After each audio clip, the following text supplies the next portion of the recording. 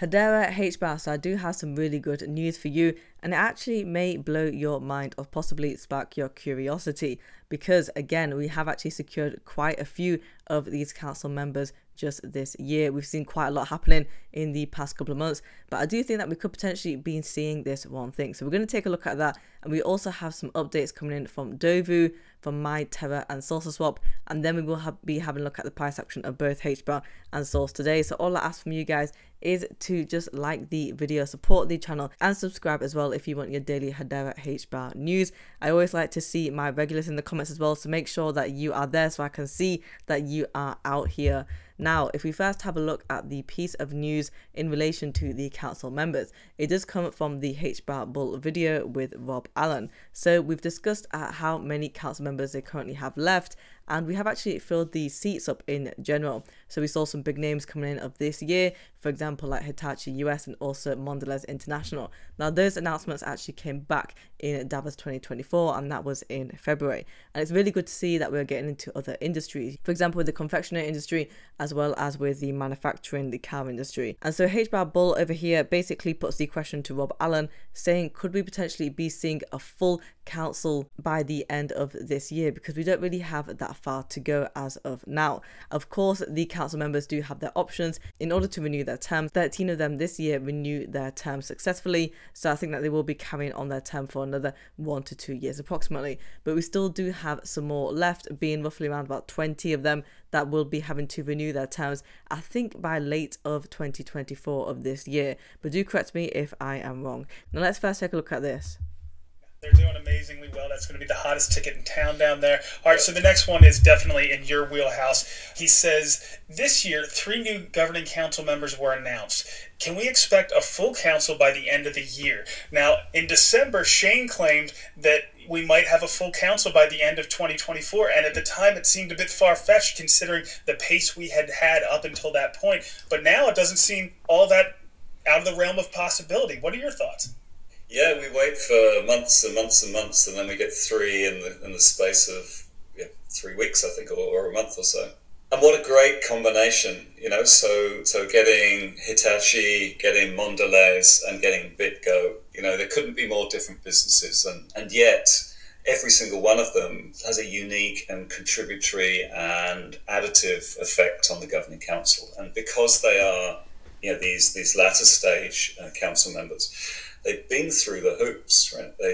Memcom really goes to town on why they're joining and the use cases that they're bringing and all the other benefits. I have to say, and I wasn't around last week when it was announced, but the BitGo process took, you know, a significant amount of time because there isn't an obvious, well, there wasn't an obvious rationale behind having BitGo's kind of custodian or custodial provider joining the governing council other than the immediate effects that it would have, except that over time and through discussion, you know, they made a very, very strong case for the sorts of aspects that they would bring and the benefits to all the council members potentially, but also, you know, externally to the exchanges within which their technology integrated, the fact that they already hold a lot of Hbar, the fact that they're running 6 mirror nodes. I don't think they're public yet, but they're significantly invested already, which was a surprise, actually a surprise to all of us. And I've been really heartened by the response of the community. I mean, almost the community feedback on BitGo was,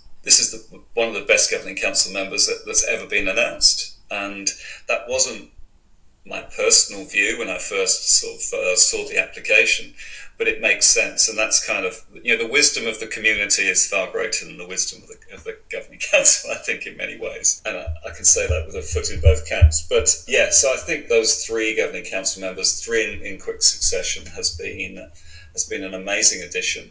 I'm speaking to them all with my CorpCom hat on. They're all, you know, eager to engage and talk about their use cases and, you know, take them forward. So I couldn't be happier.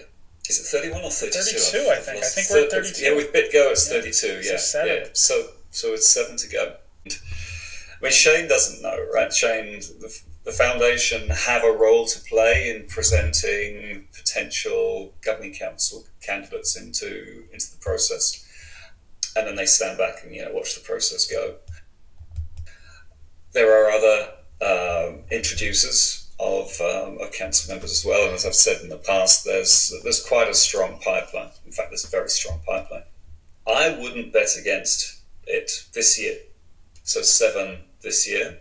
I think it might be a little longer, but not that much longer. And what's really interesting is that, and you heard it from Rob over there. He says that we could potentially be actually getting these 7 council members that we do have left. So these are the seats that we still need to fill up.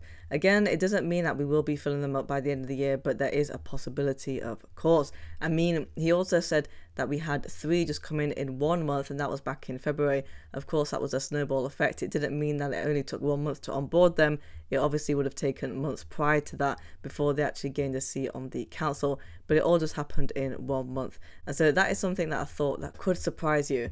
Over here from Crypto Observer, we have this quote coming in from Charles Adkins saying that blockchain technology sets out to enable individual collaboration and allow societies to play a part in determining the future of technological innovation. And DLT has created new trust layers that enable individuals, enterprises, and governments to generate collective social impact without the risk of bad actors acquiring influence. I mean, we also know that when it comes to decentralization, that a lot of people like it because you have more privacy and they don't actually store your data in a way that centralization would actually force upon you. We do have a Dovu update, so we're not going to limit ourselves to just a couple of centralized exchanges. Token liquidity is a very important part of the Dovu operating system, Dovu OS, and we're going to be turning up the volume and growing our community. So it's good to see that they will be going on quite a few exchanges and not just restricting themselves. We also know that when it comes to saucerswap, that they have put in the application for the tier 1 centralized exchanges too. From mytera, we have this new tweet saying, navigating through a maze of 136 unique chemical substances and their complex exposure limits can seem daunting.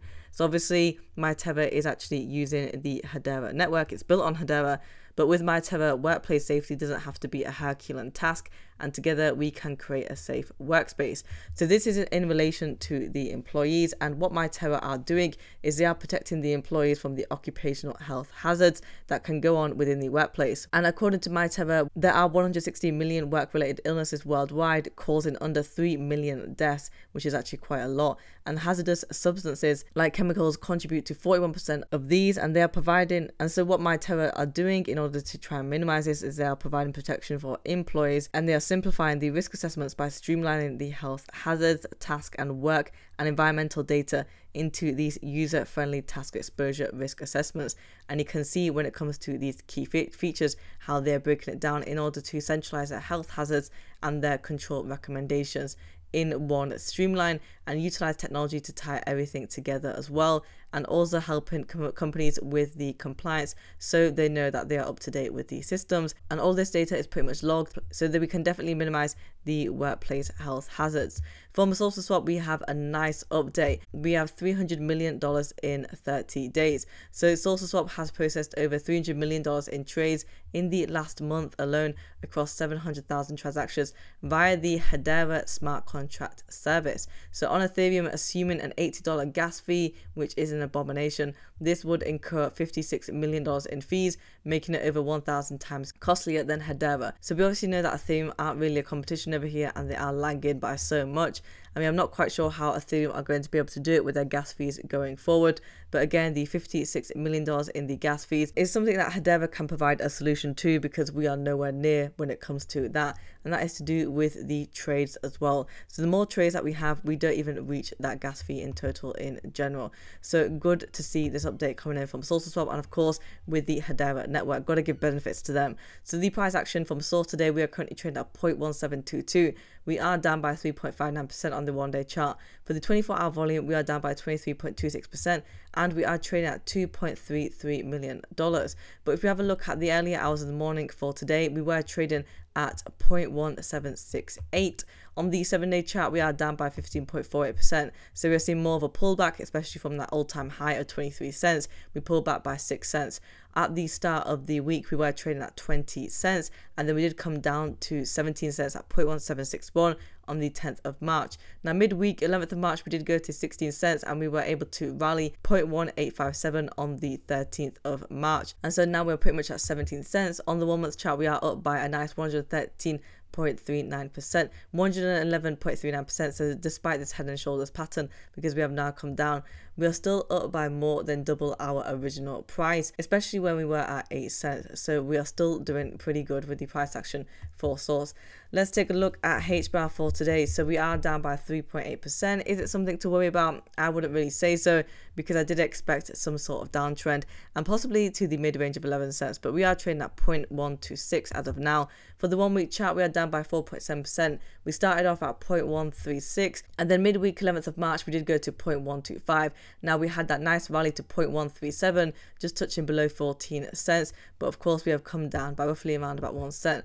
On the 1 month chart, we are still pretty high. We have increased by 54.9%, and so we have pretty much nearly doubled as of now. I definitely want to see more consolidation and support at the mid-range of 11 cents. Now if we do go to the upside, I want to see if we can test that 13 cent level again before we can head off to the next price target of 15 cents. Guys, if you want daily Hedera Hbar coin news, subscribe to the channel and like the video as well.